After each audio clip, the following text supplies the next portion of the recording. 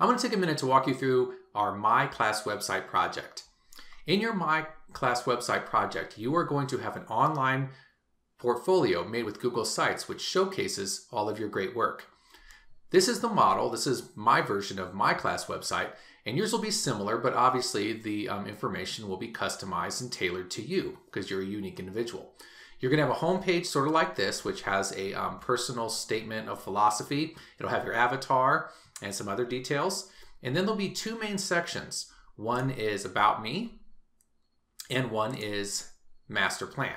About Me is exactly what it sounds like. It's sort of a look at you as a person, not only your personal history, your past, present, and future, but also your personality. You're going to take a personality assessment and you're going to be showcasing the results on a web page like this.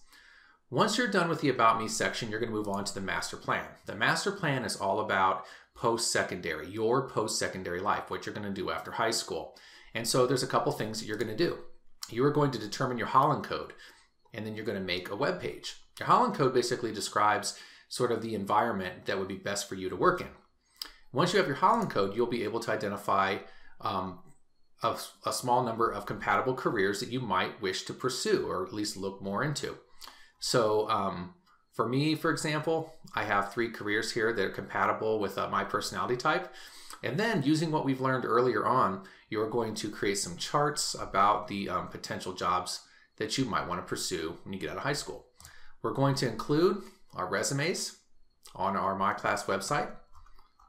And then also, we're going to have what's called a mock interview.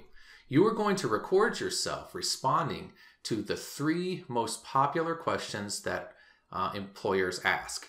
And this is going to give you some valuable experience with multimedia and video and publishing that online. So this is what your My Class website is going to look like. I walk you through every single step of it, and I hope you have a great time with it. You can keep this private so that only people in your school district can take a look at it.